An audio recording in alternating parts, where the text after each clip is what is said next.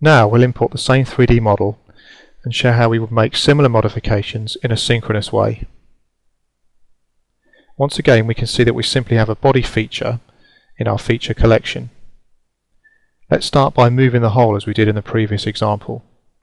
The difference here is that it is much easier to define what sort of movement we require by using the steering wheel. Also, only the single hole needs to be selected.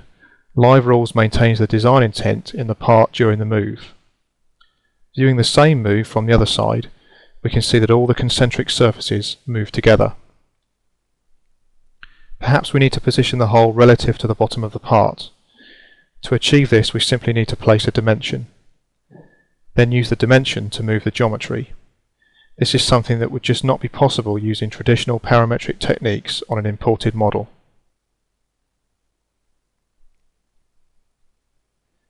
Moving to the front of the part and picking one of the slots to change its depth.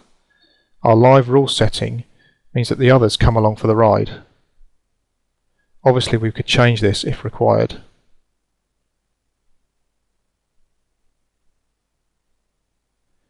Adding another dimension will allow the depth of the slots to be defined from the bottom of the part.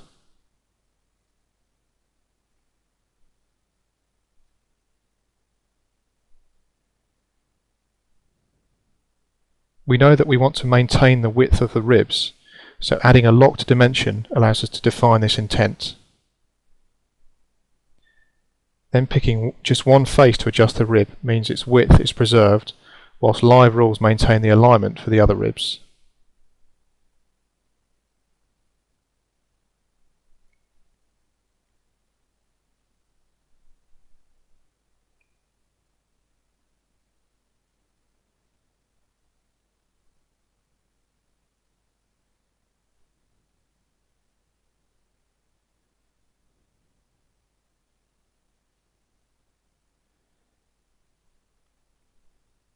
How about a more complicated edit, such as stretching the part to make it wider?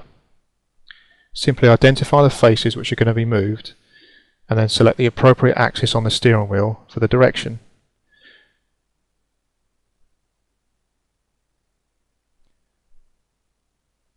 The part is staying symmetrical here because of our live rule settings. Looking at the same edit from the other side of the part, we can see how Solid Edge is adjusting the geometry automatically.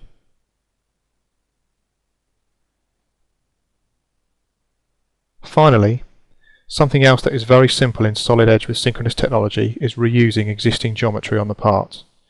Here we need another rib, so we can simply select an existing one and then copy it to the left.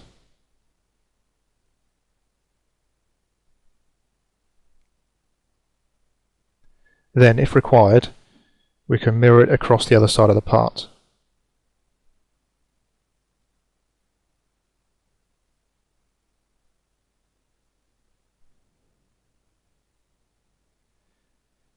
Adding more dimensions allows us to further control the rib's thickness and position as required.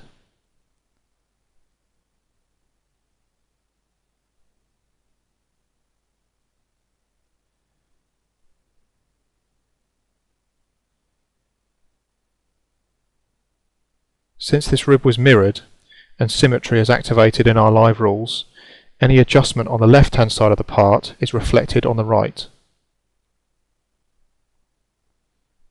The dynamic editing capabilities of Solid Edge with synchronous technology are allowing us to make very robust design changes to this imported model quicker than the supplier of this part could in their native CAD system.